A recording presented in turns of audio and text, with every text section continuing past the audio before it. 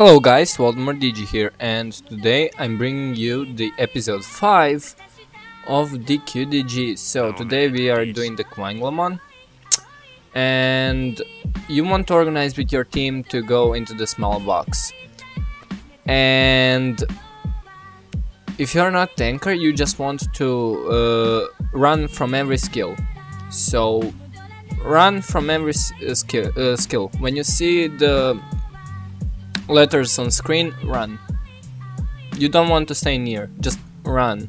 From this blue skill, you just want to go out to borders of the blue waves. When you feel the pain, I mean the chains, when go from the ground, you have like 2 seconds to go out of the borders of the chains, and he will use in circles those 3 skills.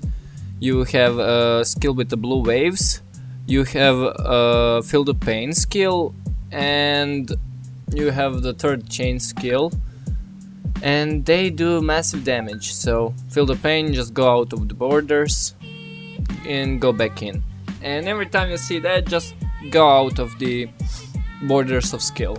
So just run, come back, run, come back. And this is what you do till 30%. And this is the 3rd skill. Basically from every skill you just want to run if you're not a tanker.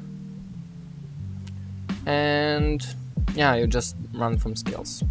And you basically don't need to use any healing items, nor memory skills, nor nothing. Except on 30% when tornadoes will spawn, and you need to kill them fast for tanker, cause I mean he endures a lot of damage and stuff. So yeah. So as we talk, soon tornadoes will spawn, and yeah, after 50% Qinglongmon will use very fast his skill, so you will have you won't have a lot of time to hit, so just run. And here we go, tornadoes are spawned. So what do you want to do? Best tactic is to attack and move. I got stuck and got hit by skill, and yeah, you just want to kill tornado as fast as you can, and run from every skill till end. So now you have, I think, about 10 seconds to attack till new skill.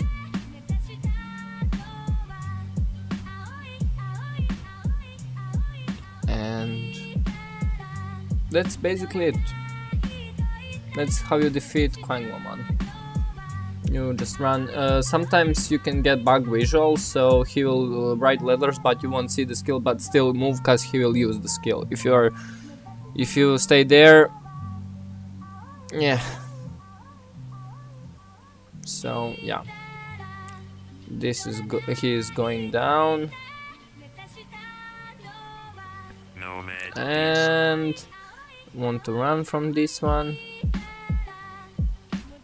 and that's it. Yeah, I can say that Qinglongmon is very easy if you have good tanker too. The hardest raid is 2nd, and Qinglongmon is down. And that's it. That's how you beat Qinglongmon. Thanks for watching, and enjoy.